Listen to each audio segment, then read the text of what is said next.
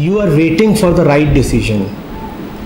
And you are saying that if I take a decision, it must be the final one and the right one. This is arrogance. You can only decide as per your limited condition. So be surrendered, be truthful, and then whatever is the decision that comes as right to you, execute it. Don't wait. Time is a deception. The meanings of any word that has been uttered from sincerity would surely change.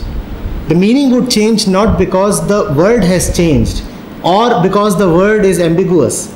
The meaning would change because that's exactly what the word is intended to do. The word is intended to change the reader. And if the reader has changed, if the reader is changing because of reading the word, then the meaning of the word too would appear changed to the reader. It only means that the word is successful in doing what it was meant to do. That is what a mantra does. It purifies you. When it purifies you, the meaning of the mantra too keeps changing. Ultimately, the mantra dissolves.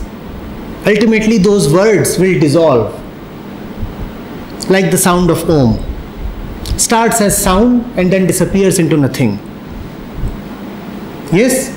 So if you are reading some of what I have said, and it appears to have different meanings as time is passing, it only means that probably you have read with some sincerity.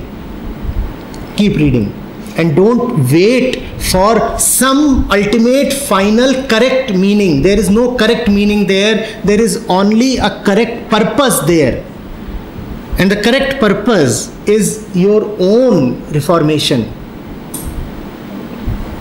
Are you getting it?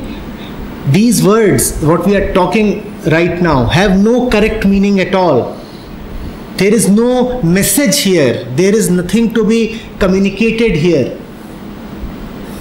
This is more of, it's not quite the right word, but let me just say therapy.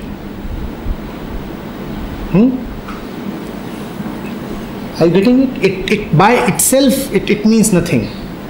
There is nothing here. So don't wait for one final meaning to emerge. Even right now what I am saying would have different meanings for different minds. Whatever is the meaning that comes to you in your sincerity is the right meaning for you. Are you getting it? Don't compare your interpretation with the other's interpretation. No interpretation is right. But at the same time, you cannot help interpreting given your current situation. So in the maximum sincerity that is possible to you, whatever meaning comes to you is the right meaning. No meaning is the right meaning. I'm sorry if I have to say things that appear contradictory. While I'm saying that none of the meanings that you have are right meanings, at the same time I'm also saying that whatever is your own personal version of the meaning is perfect for you, and abide by that. Only that will help you. Yes? Yes?